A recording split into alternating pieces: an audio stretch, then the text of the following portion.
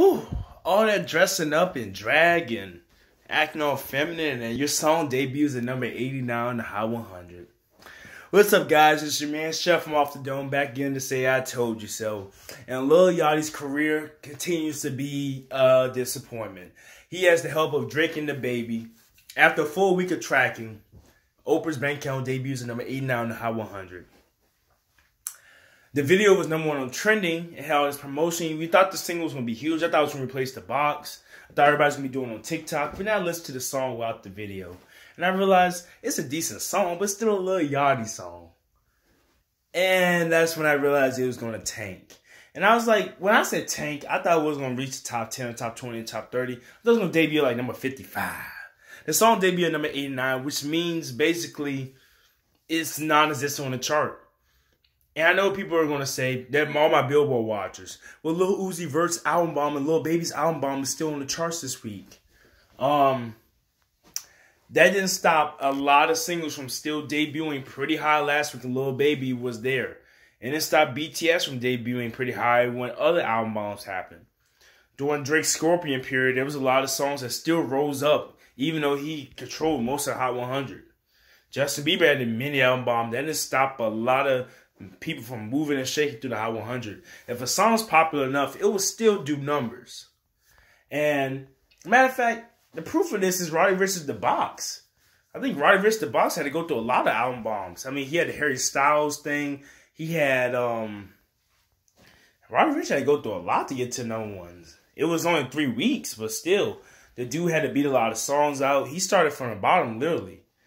So, maybe Lil Yachty might have the same story, but I don't see people doing the challenge like that. And, you know, sometimes when you act a fool, and some people say soul to soul, sometimes when you do that stuff, it doesn't work out the way you think it did. So, other than the shock value of Lil Yachty being Oprah and drag, what else can Lil Yachty do to revive his music career? I mean, he's still known celebrity-wise for doing How High 2 last year. He has a couple commercials still on TV. He's still decently known. He's a public figure. He'll go down as like maybe a Flavor Flav, Snoop Dogg type of rapper figure. But music-wise, he won't even get the Snoop Dogg credentials. At least Snoop Dogg has certified platinum albums. Lil Yachty doesn't even have that yet. And if Oprah's Bank Account doesn't do successful, this Lil Boat 3 project probably will debut high. It'll go number 4 or something, number 3. With probably 70-some K-Cops just because they like it. And then it'll fall off the chart like the other Lil Boat tape did and Teenage Emotions did. And we'll be back to square one. And there's not much I think that Lil Yachty could do to really gain any more traction. I mean, does he want to go ahead and twerk in the video? Does he want to go ahead and do the emo phase thing? What else can he do? Does he want to go ahead and do a racial type video where he's getting hung or something? There's not that many other things that Lil Yachty could do to grab attention. And remember, this is Drake and Dababy feature on one song in 2020, where Drake currently is the king. Matter of fact, this is how bad this song is.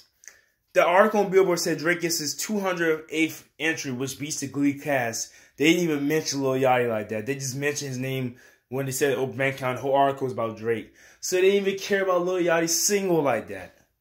So that tells you a lot. They talked about Dababy more than Lil Yachty. He's the main artist.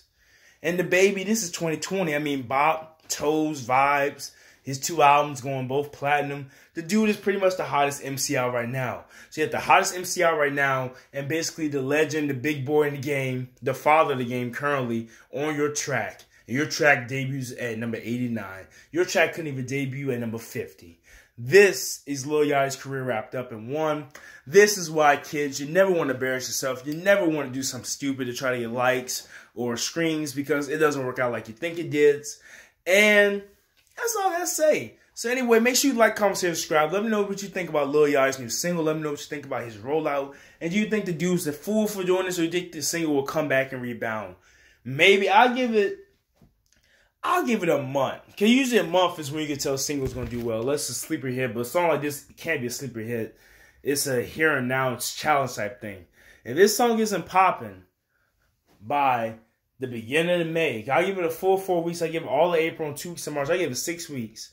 If this song's still here next week, I'll be surprised. But if this song isn't popping by the beginning of May, if it doesn't even make an attempt to get to the top 40, then Lil Yachty has failed. And once again, I will make a video updating you on that. Anyway, it's your man Chef from Off the Dome.